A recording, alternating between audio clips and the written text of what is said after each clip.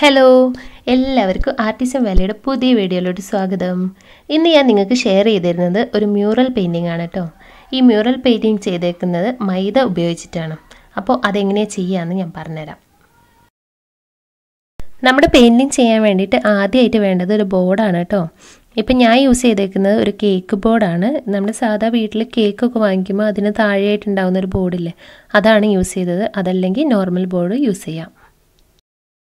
അടുത്തതായിട്ട് നമുക്ക് വേണ്ടത് ഒരു ഫെവിക്കോളാണ്. ഒരു ബൗൾ എടുത്തിട്ട് അതിൽ കുറച്ച് ഫെവിക്കോൾ ഒഴിക്കുക, എന്നിട്ട് കുറച്ച് വെള്ളം ചേർത്തിട്ട് അത് മിക്സ് ചെയ്ത് വെക്കുക കേട്ടോ.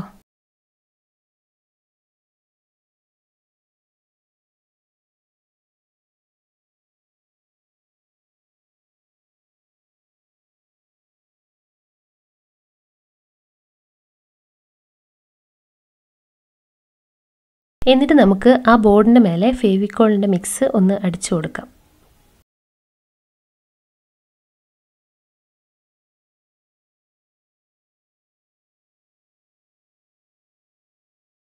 ഫെവിക്കോൾ മുഴുവൻ അടിച്ചു കൊടുത്തതിന് ശേഷം നമുക്ക് കുറച്ച് ടിഷ്യൂ എടുത്തിട്ട് ഈ ബോർഡ് ഒന്ന് കവർ ചെയ്തെടുക്കാം.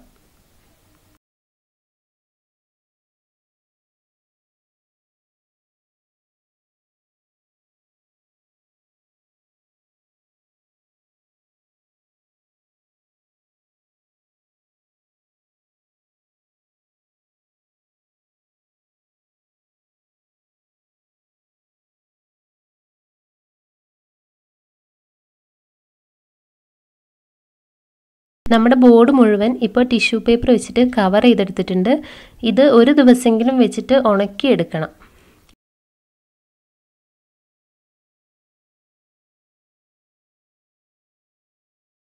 ഒരു ഫുൾ നൈറ്റ് വെച്ച് നന്നായിട്ട് ഉണക്കിയെടുത്തിട്ടുണ്ട് കേട്ടോ നമ്മുടെ ബോർഡ്. ഇങ്ങനെ ഉണക്കിയെടുക്കുമ്പോൾ എന്താ വെച്ചാൽ നമ്മൾ പെയിൻറ്റ് ചെയ്യുമ്പോൾ അതിങ്ങനെ പൊളിഞ്ഞു പോരില്ല. നന്നായിട്ട് ഉണങ്ങിയിട്ടില്ലെങ്കിൽ നമ്മൾ പെയിൻറ്റ് കൊടുക്കുമ്പോൾ ഒരു നനവ് വരുമല്ലോ, അത് പൊളിഞ്ഞു പോരാൻ സാധ്യതയുണ്ട്. അതുകൊണ്ടാട്ടോ. നമ്മുടെ ബോർഡിലേക്ക് ഒരു പെൻസിൽ ഉപയോഗിച്ചിട്ട് ഒരു ട്രീയുടെ ഷേപ്പ് നമുക്ക് വരച്ചെടുക്കാം.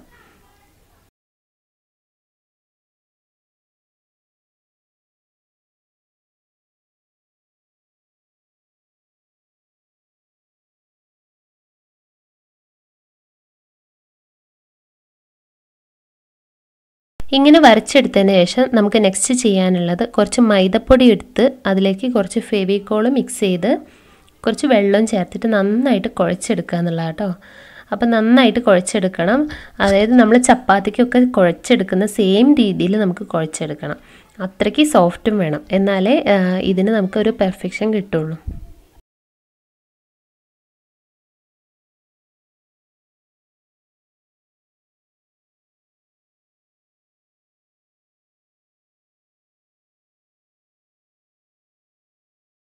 നമ്മുടെ മാവ് ഇപ്പോൾ ഏകദേശം ഒരു പരുവത്തിൽ കുഴഞ്ഞു വന്നിട്ടുണ്ട്.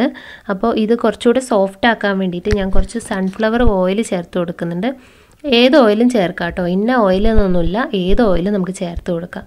ഇതിന് ശേഷം വേണം നമുക്ക് ഇത് ചെറിയ ലൈന് പോലെ ആക്കിയിട്ട് ഈ ട്രീയിലൊന്ന് പിടിപ്പിച്ച് കൊടുക്കാം. ഇപ്പം നമ്മുടെ മാവ് നന്നായിട്ട് കുഴഞ്ഞു വന്നിട്ടുണ്ട്. അത് ടച്ച് ചെയ്യുമ്പോൾ തന്നെ നമുക്ക് മനസ്സിലാവും അത്രയും സോഫ്റ്റ് ആയിട്ടുണ്ട്. ഇനി നമുക്ക് ഈ മാവിന്ന് കുറച്ചെടുത്തിട്ട് ഇത് ഒരു ലൈന് പോലെയാക്കി നമ്മൾ നേരത്തെ വരച്ച് വെച്ച ഔട്ട്ലൈൻ്റെ മേലെ ഒന്ന് ഒട്ടിച്ചു കൊടുക്കാം കേട്ടോ.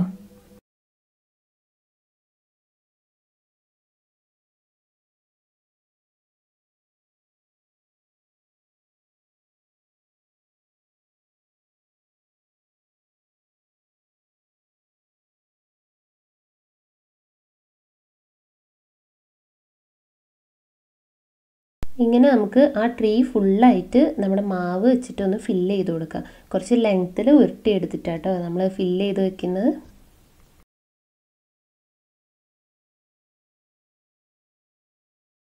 കണ്ടോ?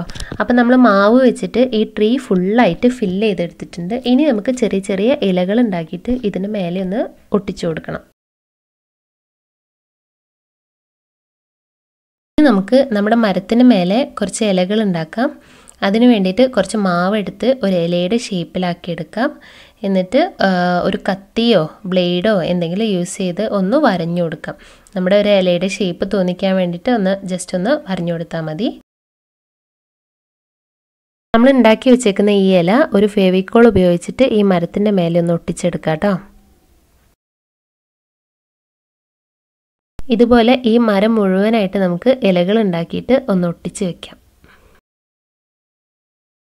അപ്പം നമ്മുടെ മരം മുഴുവനും ഇലകളെ കൊണ്ട് നിറഞ്ഞിട്ടുണ്ട് കേട്ടോ.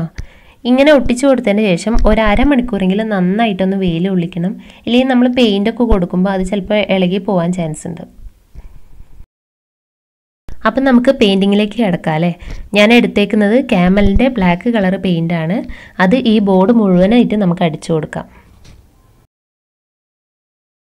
അങ്ങനെ നമ്മുടെ ബോർഡ് മുഴുവനായിട്ട് നമ്മൾ ബ്ലാക്ക് കളർ പെയിൻ്റ് അടിച്ചു കൊടുത്തിട്ടുണ്ട്.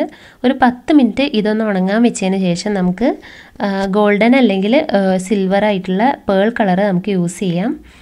കൈകൊണ്ടാണ് ഇത് ടച്ച് ചെയ്ത് കൊടുക്കുന്നത്. കൈകൊണ്ട് ജസ്റ്റ് ഒന്ന് എല്ലായിടത്തും ഒന്ന് ആക്കി കൊടുത്താൽ മതി. അപ്പം തന്നെ നമുക്ക് ആ ഒരു ഭംഗി കാണാൻ പറ്റും.